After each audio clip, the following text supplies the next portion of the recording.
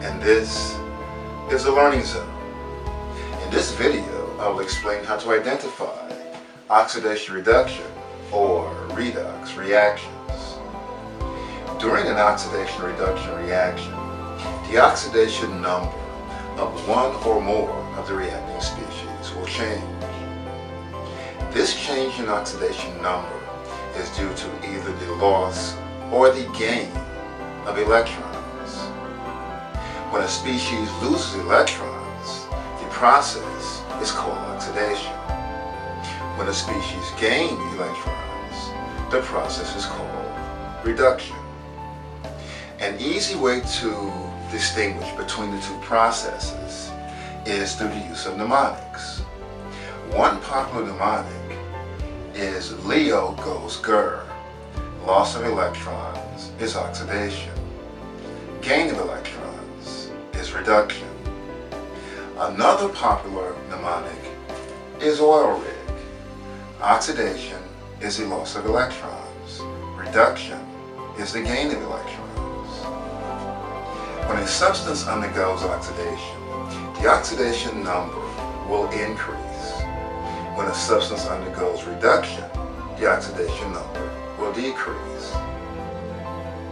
Now let's examine some examples of oxidation reduction or redox reactions. A reaction in which a compound is being formed from its elements will always represent an oxidation-reduction reaction. Consider the reaction where the elements chlorine gas and hydrogen gas will react to form the compound hydrogen chloride. The oxidation number of any lone element will always be 0. In this example, the chlorine gas and the hydrogen gas will both possess an oxidation state of 0.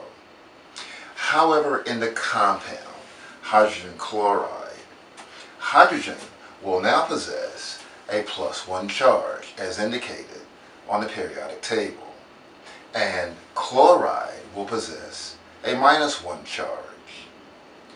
During this reaction, chlorine will undergo reduction to form chloride ion, which has a negative charge, and hydrogen will undergo oxidation to form the hydrogen cation, which has a +1 charge. Combustion reactions are also examples of oxidation-reduction reactions. In this example, the compound ethane reacts with oxygen to form carbon dioxide and water, a typical combustion reaction. During the process, carbon begins with a -3 oxidation state, and hydrogen begins with a +1 oxidation state. The element oxygen will possess a 0 oxidation state. However, on the product side, carbon in carbon dioxide will possess a +4 or 4+ oxidation state. Oxygen will possess a -2 oxidation state. In the compound water, hydrogen will have a +1 and oxygen will possess a -2 oxidation state. During this reaction, carbon underwent oxidation, where the oxidation number increased from -3 to +4, and oxygen underwent reduction, where the oxidation number decreased from 0 to -2. Single replacement reactions represent another type of oxidation-reduction reactions. Consider the reaction between zinc metal and aqueous copper 2 chloride to produce aqueous zinc chloride and copper metal. During this reaction, the oxidation number of zinc will increase from 0 to +2 or 2+. Simultaneously, the oxidation number of copper 2 cation will decrease from +2 to 0. In this reaction, zinc has undergone oxidation, and copper 2 cation has undergone reduction. Notice that in the net ionic equation, the chloride anion is excluded. Because the chloride anion remains at -1 throughout the process, chloride is considered to be a spectator ion, where spectator ions do not participate in the oxidation-reduction reaction. Another important concept associated with oxidation-reduction reactions is the concept of agency, where an agent will facilitate another process. In an oxidation-reduction reaction, the species that undergoes oxidation actually facilitates reduction, and that species is called a reducing agent. The species that undergoes reduction facilitates oxidation, and that species is called an oxidizing agent.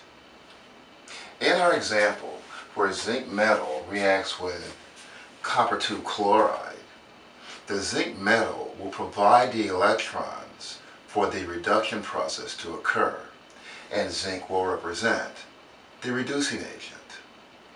The copper 2 plus cation will accept those electrons, thus allowing oxidation to occur, and the copper 2 plus cation will represent the oxidizing agent. A helpful hint in terms of agency is that both agents, the oxidizing agent and the reducing agent, will appear on the reactant side of the oxidation-reduction equation. One type of reaction that is definitely not a redox reaction is a precipitation reaction. Consider these examples of precipitation reactions where the oxidation states of all species will remain the same. Although a precipitate is formed in each case, the oxidation states do not change.